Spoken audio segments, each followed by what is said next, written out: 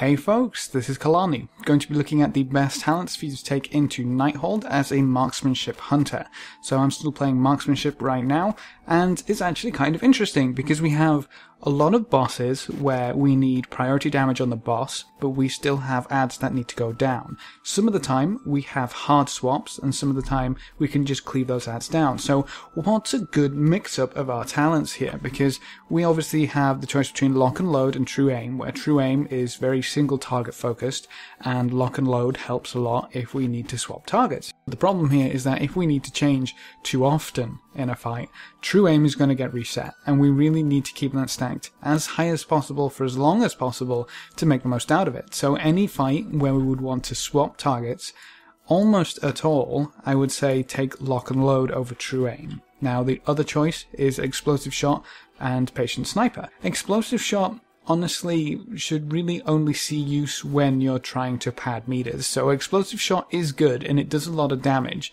The problem is you lose a lot of priority damage. So the damage on the boss is going down significantly for higher damage on adds. Now, you need to decide and kind of look at the fight and decide, okay, well, these adds are incredibly important. The damage on them is totally worthwhile for me to sacrifice the damage in patient sniper. One very good example of a fight where you really need to choose between the two is Gul'dan, because Gul'dan is an add fight for pretty much all of the fight, except the last phase where it's a burn phase, and patient sniper is almost required for you to be useful at all in that last phase, because if you take explosive shot, you're doing really good damage throughout the entire fight, more or less, because there's a lot of targets to use explosive shot on. But as soon as you only face Gul'dan and you don't get any of those AoE adds coming back anymore, you're losing a ridiculous amount of damage by taking explosive shot in the most important phase of the fight. So I'd say stick with patient sniper, really, unless you're on something like Scorpion where there's a million scorpions because you're doing it wrong and you're just trying to pad meters, and you can take explosive shot to see the big numbers. That's really its only use almost. Now, the last one is a Murder of Crows versus Volley, and honestly, stick with Volley for the most part. So, for Scorpion, we're going to be running with what we just said, simply because we do have priority damage on the boss, but we also have priority damage on a set of adds which spawn quite frequently throughout the fight. So Volley is going to give us that extra splash damage, lock and load lets us swap, and we don't lose any value in the true aim for swapping. For the chronomatic anomaly, we're pretty much the same thing. There's a few adds, and they're kind of high priority. The big add is high priority, but not so much that we'd need to take something like a Murder of Crows. While you can get the resets in there, the splash damage from Volley on those adds is actually going to outperform it quite considerably. Volley is turning out to be incredibly powerful, more powerful than pretty much anyone really thought it would be. So take, once again, lock and load, patient sniper and Volley. Now Trilliax is our first single target fight, so we're going to run with true aim, patient sniper and a Murder of Crows. Nothing else can really work here because we don't swap targets, so true aim we get full value of. Patient sniper is obviously our priority damage, and the boss is the only thing we're damaging, and then Volley is subpar on anything where you can't hit a few targets at least, so a Murder of Crows here takes the cake. Spellblade Allurial, as said, is a little bit of a wonky one. If you're on normal mode, you're going to have those adds just kind of run around and hopefully be on your tank all the time, which means lock and load patient sniper Volley can work really well there. You don't really need the priority damage on the adds, so explosive shot might not be a good idea. Pretty much everybody's going to be cleaving those down, but if you're on heroic mode, those adds are going to be far more important, because the fire ones are going to be casting their nasty pyroblast, and the arcane ones will be casting Armageddon, so they need to die ASAP. If your raid is having problems with killing those in time, explosive shot might give you a little bit of burst damage that you need. So explosive shot if you're struggling, lock and load patient sniper Volley if you're not. Now, Tichondrius is another funny one, because you have definite priority damage on Tichondrius himself, because there's an enrage in that fight where, you need to get Tichondrius down, otherwise he's just going to wipe your raid. So DPS is very important on Tichondrius, but you also have an amazing amount of adds here. You have the Bloods coming out, you have the Spellblade add coming out towards the end, and also the Inquisitor, but the thing here really is the bats. Now, if you take explosive shot and you unload on those bats, you would do a ridiculous amount of damage.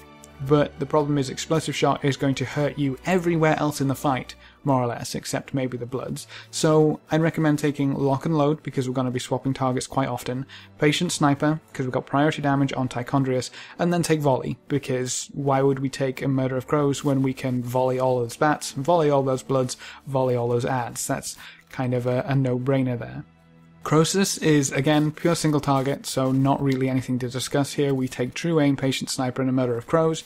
There are a few ads here, but they're not going to stay up anywhere near long enough to make any use of Volley, and we don't really need to ever hard swap to them, so Lock and Load loses a little bit of value, and, True Aim doesn't lose any, so easy win there. High Botanist tel'arn starts out single target but very quickly becomes multi-target, so we're going to ditch Murder of Crows in favour of Volley. Patient Sniper is your go-to because Explosive Shot is going to be really difficult to deal with throughout the fight. When it's single target it's not going to be great, and then we also go to 2-target where it's okay, but 3-target is really where it shines, and as a hunter you're probably not going to be in melee. If you're in melee, you're probably doing something wrong and hurting your raid a little bit because you need to be out for all of the group spread abilities. Now, that means Explosive Shot is going to be at range instead of in melee, making it harder to use, and if you ever miss that, then that's going to be a huge DPS loss. So play it safe, take Patient Sniper, and once again, Lock and Load. Star Augur Atreus is once again a single target fight until the end where you have one priority ad, so take True Aim, Patient Sniper, and a Murder of Crows. Grand Magistrix Elisand is a little bit interesting and wonky because you do have ads and they're up a lot of the time, which makes Volley very important because you can stack them all up and have 3 targets up at once most of the time. And you also have to swap, so that makes Volley and Lock and Load quite important. Lock and Load is also really cool because you have to move a lot in Elisand. A lot. So Lock and Load helps you keep your DPS up while you're moving, and then obviously we'll be using Patient Sniper because Explosive Shot just does not get enough value here. I already spoke about Gul'dan. You've got ads for the most of the time, but in that last phase you really need to push your DPS. So because we're running ads, we're going to take Lock and Load instead of True Aim. We're going to take Patient Sniper just to keep our priority damage up, and then we'll take Volley because there's a lot of ads here. You can hit a lot at once and it does a lot of free DPS.